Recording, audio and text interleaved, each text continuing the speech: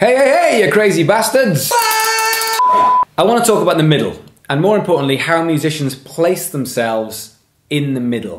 What I mean by the middle is the same thing as everyone else does, the safe stuff.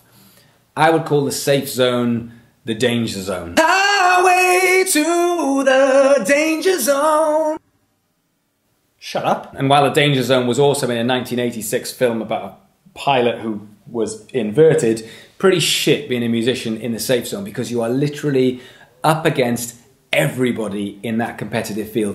You see this quite regularly with guys who want to get in a session playing. They'll buy a black shirt and they'll make a video of themselves playing funk because that's what they think everybody wants to hear is someone playing funk. And while that is kind of the case, there's just too many people doing it. So why not think about some niche? Why not think about stepping outside of the middle? Everybody hates the middle lane drivers. Something that you can do that sets yourself apart against everybody else.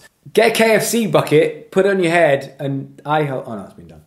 One of those things, and you're not gonna like this, one of those things is sight reading. Now, the reason why I don't like it is because not many people can do it. It's very, very difficult, but no one does it. It's such a niche market. Yes, it'll take you time to learn, but if you can properly read music, I'm not talking about charts, I'm not talking about a little bit of notation, I mean properly sight read like you can read English or, you know, like a language. I wish I'd learned to sight read. I wish you'd learn to just read. That could be the difference between a long sustained career with no gaps whatsoever or just a bit of work here and there. If you think about your career as a 50-year span, from when you're 20 to when you're 70, taking a year out to learn to sight read, it's no big deal.